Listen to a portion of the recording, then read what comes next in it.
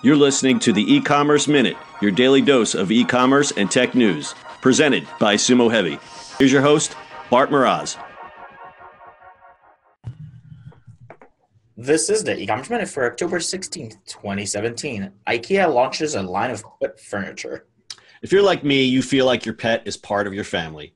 Ikea shares that same feeling and has designed their very first line of pet furniture for your Fido or Tigger. According to Ikea's website, the new collection is called Lurvig, which is a Swedish name for Shaggy, and features everything a design-savvy pet owner would need.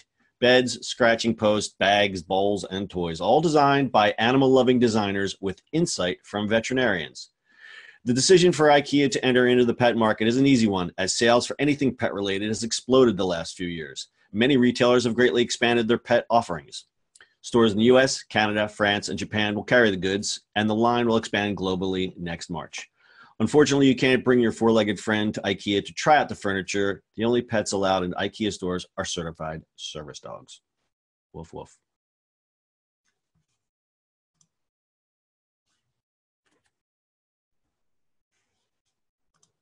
Are the pets going to put the furniture together? Yeah. You know, I think they have to hire a TaskRabbit for that. I don't know, because wait, where's my bell? I know. You have to hire a TaskRabbit for that.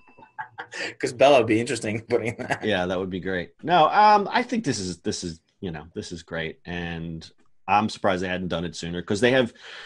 I'm a big fan of IKEA, and I love their design, and their children's stuff is real whimsical, and the pet stuff is only a natural progression for that. Right. So that's kind of interesting. I mean, you know, it's going to be, are they going to name them like after the dogs or weird names too? It'll be weird Swedish names again, I'm sure. But yeah, it's really incredible how the pet market has exploded. I know that we have clients in that space, but it's really incredible. I mean, if you're ever, listen, kids, this is your advice for today. If you're ever going to start, any kind of business, do it around pets and do it around rich people's pets, because people would die before they would let their dog go without. Trust me on that.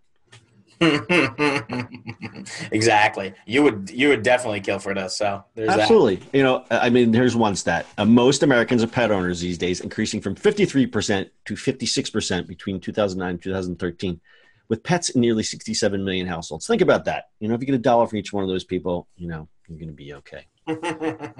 Exactly. The only other thing I have on here is now we're getting into the we always talk about subscription boxes. So they have Bark Box. I think that space is going to really expand. I think the big retailers should do it too, like Petco and the rest of them crew. Yeah. Furniture's a pain in the neck, but IKEA, they've got that flat packaging nailed. So exactly. Like I said, it's a perfect thing for them. All right. Anything else to add? Oh, that's it. All right. That's your e-commerce minute for today. We'll see you on the internet tomorrow. That's it for today. If you like the show, make sure you add us as a favorite and share this with your friends. Please follow us on social media @Sumo Heavy. And finally, if you've got a question, comment, or suggestion for the show, call us on Anchor. Until next time, we'll see you on the next e-commerce minute.